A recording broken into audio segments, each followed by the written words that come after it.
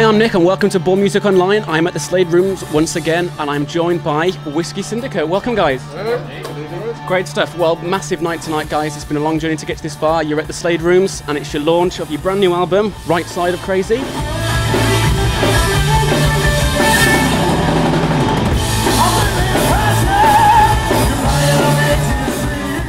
How would you describe your sound for those that haven't kind of necessarily heard your stuff before? Who are your influences? There's a lot of influences by the four of us. I mean, I'm a lot older than the rest of the band, puns aside. Really? But, you know, I was brought up on the Stranglers and much more new wave, Elvis Costello. There'll be a few Guns N' Roses comparisons kicking around on the album, to be honest. There'll be a definite sort of... a few people who I've spoken to have heard it have gone, oh, there's a bit of a GNR kind of vibe going on. Oh, okay. Not intentionally. Right. It just exists through sort of the subconscious writing that we've done. You know, it's like my influences are a lot more sort of 90s Brit pop, sort of indie, Paul Weller, Noel Gallagher, that kind of thing. That's a good influence. It's not a bad place to start, is it really? So, Ant's like an 80s guitar child. Stu's a very... Okay. Before I joined this band, I was in a metal band, so I'm very metal. Oh, okay. So you can bring your influences to absolutely, the sounds and stuff. So what's the next step for you guys? Where would you want to? What's the next progression for you? Mansion, Hollywood, pool-shaped rock horns, just a bigger scope in terms of touring and just becoming more successful in what we do. Tours, really, just enjoying it. And, I think the thing with this band is we're more of an on-the-scene live band than we are in a studio band. Well, I mean, if you just sat on Google, I mean, I think the reviews we've had from live shows speak for themselves. We've never had a bad review. No. You know, we're a live band. You've cursed it now. Well, we expect big things tonight then, eh? Let's touch some wood, shall we? Yeah, but we're a live band. We always have been a live band. It's always been about the live show and people walking away entertained. That's how it's always been. Come on, I want more!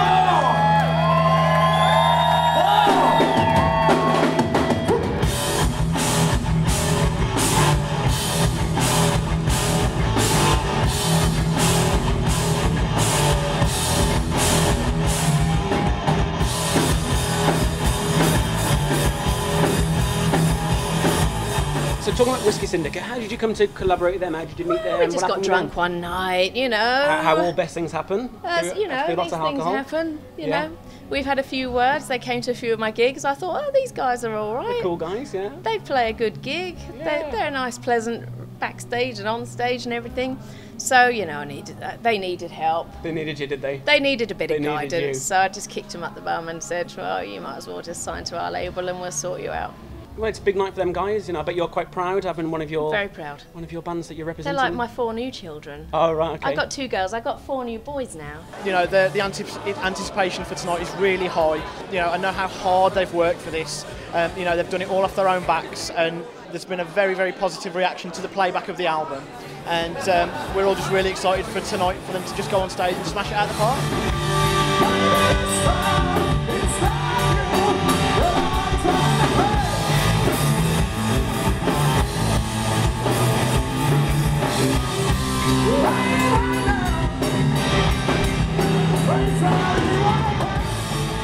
You've been to America, you've toured there, you've played at the Viper Rooms, is that right? Yeah, it's amazing things having your CV. What Viper was incredible. I bet. So yeah, how did that come about? I'll tell you what it was.